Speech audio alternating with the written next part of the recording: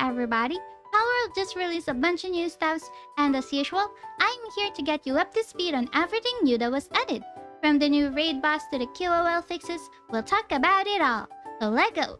Number 1. New raid boss. A few months back, they teased a new raid boss that can be summoned, which is supposed to be as much or more difficult than our current level 50 boss pals.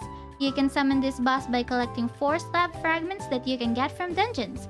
And there are 2 versions of this boss. One is a common slab for summoning a level 30 version, and another is a rare slab for a level 50 version.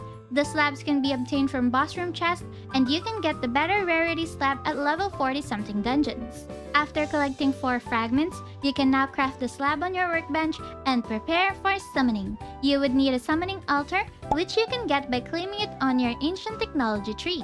And you might want to craft the summoning altar on an empty base because the whole battle might destroy everything on your base. So consider putting up a temporary base just for this battle. After that, you'd want to put the best dragon pals you have on your pal box so that they could help you in battle. And when you're all ready, just put the slab on the summoning altar, and there you have it. Honestly, even though I summoned the level 30 version of the boss, my level 40 and 50 pals struggled to kill this boss. My pals hated it so much that they threw the carcass off a cliff.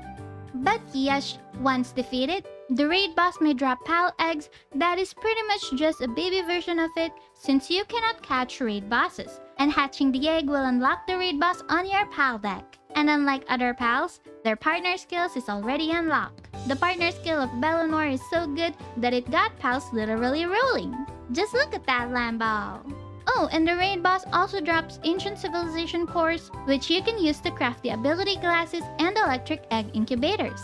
Number 2. New items. Other than raid boss slab fragments, training manuals and ancient technical manuals were also added to the boss chest in dungeons. Training manuals can be given to pals to help them level, as it gives lots of XP depending on the rarity of the manual. Ancient technical manuals, on the other hand, works like the old normal technical manuals, except that this gives ancient technology points for your technology tree. Cave mushrooms can also be found in dungeons now, which are used for crafting recovery medicine. This medicine will slowly recover your HP over time.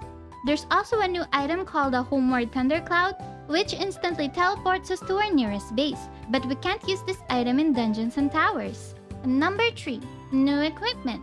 For the new equipment, we have the ability glasses, which lets us see a pal's stats, though we won't be able to craft this item if we don't farm the raid boss. We also have a Ring of Mercy, which cannot reduce an enemy's HP below 1 when we attack them.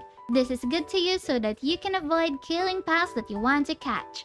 Just make sure to turn off your pal or to use a pal with a mercy hit passive, which works the same way as this ring. This ring can be bought from merchants or can be crafted at your workbench. And speaking of buying from merchants, we can now buy a multi-climate undershirt, which gives us both cold and heat resistance. This is an awesome new item because it means that we can have one of our accessory slots free for other accessories.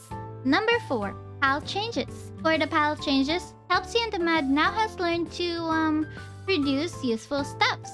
We can make them work at the ranch, where Helpsy gives pal fluids and the Mud gives high quality pal oil.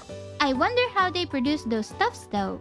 But anyways, all negative statuses can now be fixed by putting the pals on the pal box. So if your pal is hungry, depressed or something, just put them on the pal box and it'll all be alright.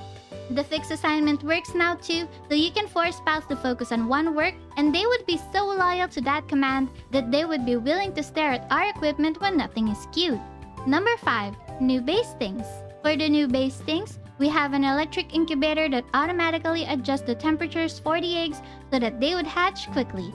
But you would also need to farm the raid boss for the materials of this thing.